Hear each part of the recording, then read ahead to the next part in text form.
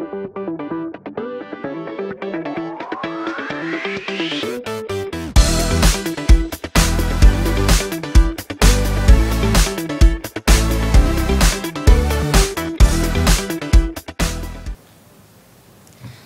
everyone, my name is Zhao and I'm from Tsinghua University. My talk is about clustering aspect-related phrases by leveraging sentiment distribution consistency. This paper is a research on clustering aspect-related phrases that refer to the same product property. In product reviews, people will express their opinion or sentiment towards product property, such as in cell phone reviews, people will express sentiment on product property, such as battery. Here, the product property is called as aspect in sentiment analysis. When talking about battery, people will use all kinds of phrases, such as battery, battery life, and power, and they all refer to the same aspect.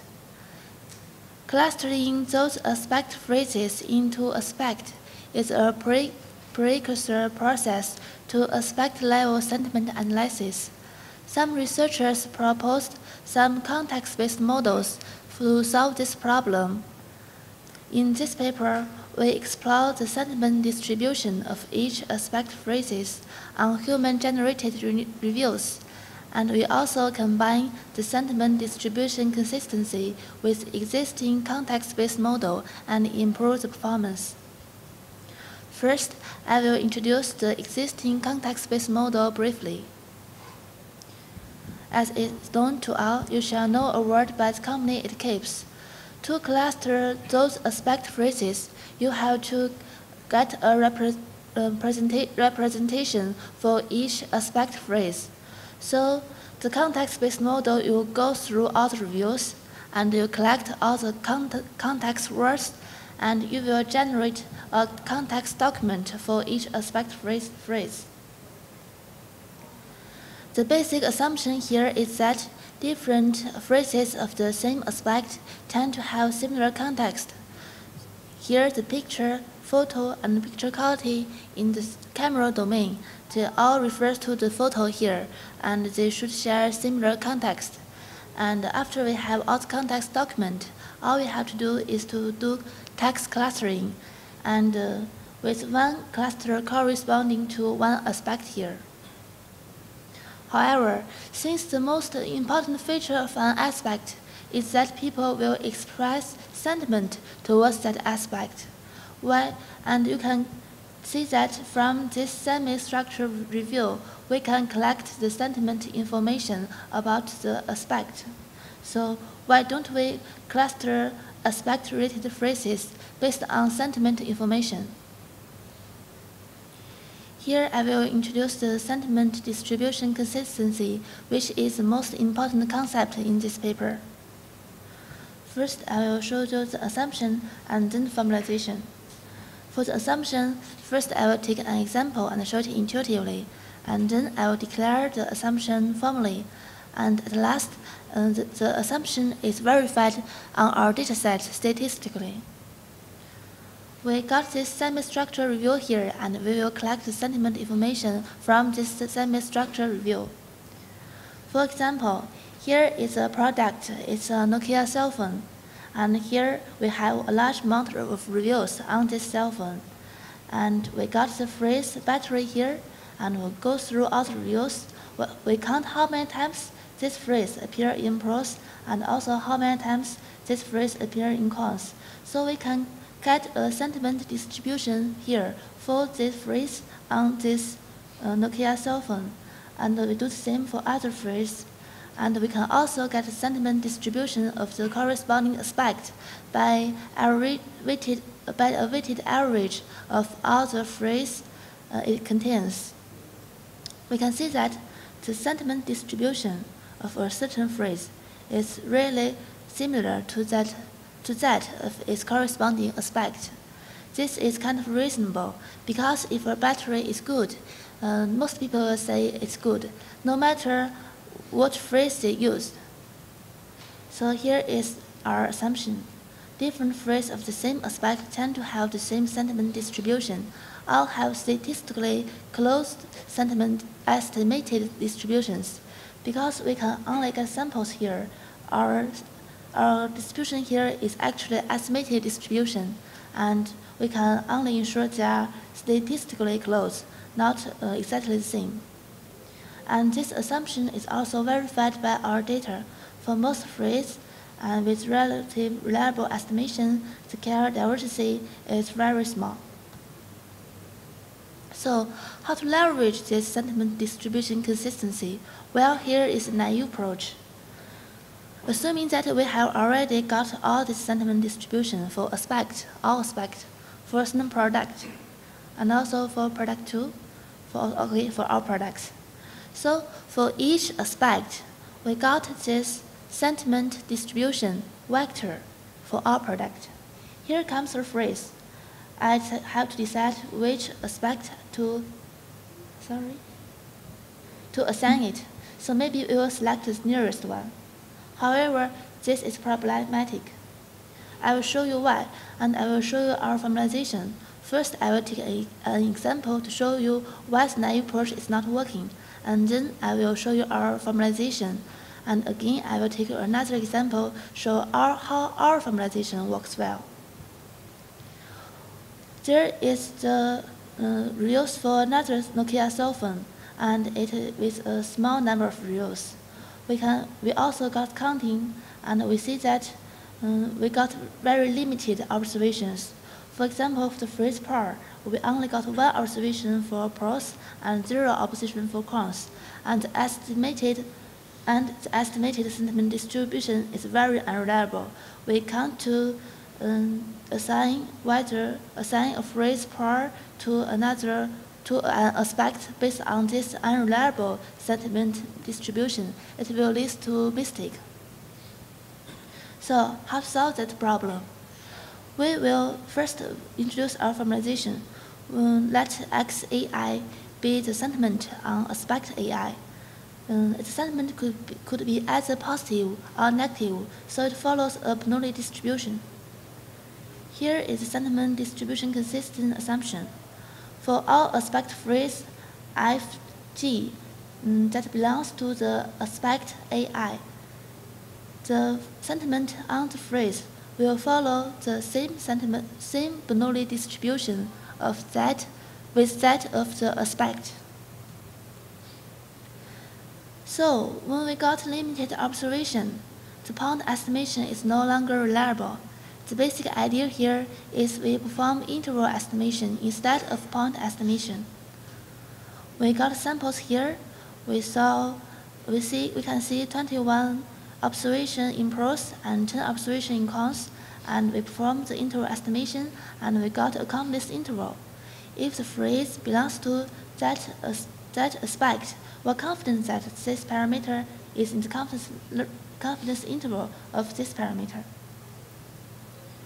Well, if this parameter is not in the confidence interval of this parameter, then we will confident that the phrase doesn't belong to the aspect. So this leads to our sentiment distribution consistency constraint here. And for each aspect phrase, and for each product, we got such one constraint function here. And here the DGI is an indicator variable. Assuming that we know the underlying sentiment distribution of the certain aspect, and we got 3 phrases here. We got all those observations here, and for each one, we will perform the interval estimation, and we will get the confidence interval, and we will check whether this distribution is within that interval. And for the first one, it's within that interval, so maybe it belongs to the left aspect. And for the last one, we got so small observations here, so the interval is very large, and the distribution is still in this interval, so it may be. And for the second one, we got the confidence interval, and we found that the sentiment distribution is not in that interval, so we can judge that this aspect phrase 2 doesn't belong to the left aspect here. So the summary of the sentiment distribution consistency constraint. There are data-driven constraints, and there are hundreds of them. For each aspect phrases, there are the number of the aspect multiply the number of the product. That much constraint here, and the constraints are very flexible. The more observation we get, the constraint is more tight, and the constraint is more informative, and less observation, less tight, less informative. Next, we will combine our SDC constraint with existing context-based model. Here is our joint model. We use a probabilistic context-based model for the context part, assuming the documents in the D is independent and identically distributed, and there is the probability. Here, the DJ represents the context document for phrase J, and here the YJ belongs to the aspect site. We are to learn the parameter, we will maximize data likelihood here. It's an unsupervised method. And we are actually more interested in the poster distribution over the aspect, i.e. this one. We can get our clustering result from the poster distribution by assigning aspect AI with the largest poster to the phrase FG. We can also enforce our sentiment distribution consistency constraint in expectation on the postural distribution P. So here, the Q represents the valid poster distribution that follows our SDC constraint, and the upper Q it represents the valid poster distribution space that follows our SDC constraint. We model the constraint and the context model, combine it under the poster regularization framework. Here is the training object of the PR framework. By trading off the data likelihood of the observed context document and the KL diversity of the posters to the valid poster subspace defined by SDC constraint. This training objective encourages model with both large data likelihood and desired poster distribution. For the context model, we choose the multinomial naive base and is built to the existing context-based work. Here, the MNB proposed here is used in an unsupervised manner. And for the SDC constraint, there is one thing left. We should estimate the sentiment distribution for each aspect. Well, because for each aspect, there is usually enough observations here, so we can just do the point estimation. It is a weighted average of the estimated sentiment distribution of each phrase that partially belongs to certain aspect. Here's our experiment. We conducted experiment on 4 different data sets with hundreds of products and 10,000 of reviews and hundreds of aspect phrases and tens of aspects. And we select 3 evaluation measures, which is purity, entropy, rank index, which are all common evaluation measures for clustering. We compare our method to unsupervised baselines, and the right one is our method. We can find that our model outperforms all existing baselines in purity, random index, rank index, and entropy. We also compare our model to some supervised baselines. We can find that our model is comparable to MNB with 100% label data And our model is also comparable to LK-means with 1500% label data, which demonstrate the effectiveness of our model. Here, we show the influence, we want to see the influence of parameter to our model. And the parameter is the confidence level to calculate the confidence interval. We can see that our model is robust to this parameter. Here is another analysis.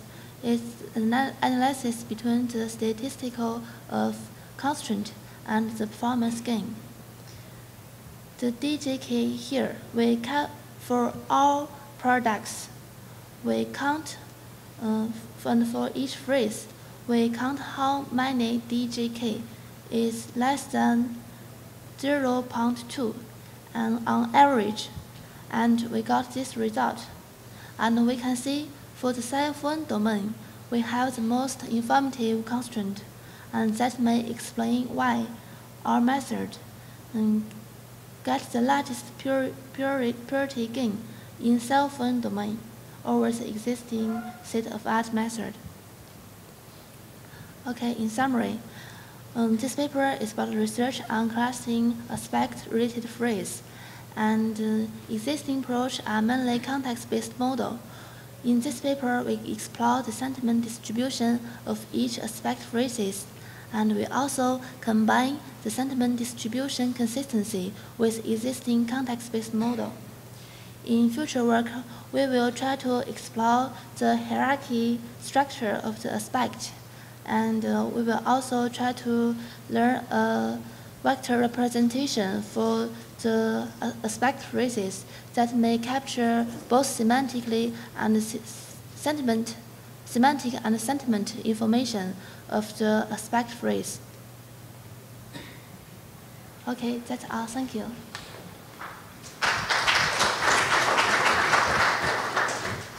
questions? Okay, so now we are considering only two possible sentiment values, positive and negative. So how useful would it be if you consider neutral sentiment, and how much are you missing by not considering the neutral sentiment? We are considering only the negative and the positive sentiment here because our data set is like this, the same structure views. I think if we got the 5-star reviews, or also like you say, or get the neutral sentiment of the reviews, we can extend our model from the Bernoulli distribution here to multinomial distribution. As I think it can be naturally extended to that, and I think it will also work well. Thank you. Any questions? Okay, so I have a question about the clustering Okay. itself. In one of your examples, I remember that if you show a table where you said not sure. Yeah. Yes. Yeah. Here. Okay, so for instance, in the last row of the table, you said is maybe. Yeah. So in the end, of course, whether that maybe will actually be part of the aspect depends on how wide the confidence interval is. Yeah. When you don't get enough information from the sentiment part, and you can't judge whether this aspect phrase belongs to that aspect by the sentiment information, and you will cluster this aspect phrase mainly based on the context part, mainly based on context information here. So it's kind of a complement to the context part, context information. But since you are using confidence interval here, I guess you will cluster only if it is it occurs frequently enough. And so I guess most of the low frequency phrases won't be clustered because you're using confidence interval. Yeah, that's it. Well, for the most low frequency phrase, we can't get enough observations here, so the estimated sentiment distribution for it is unreliable here.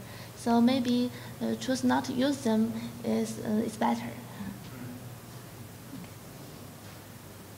Any questions? Okay, let's thank the speaker again. Thank you.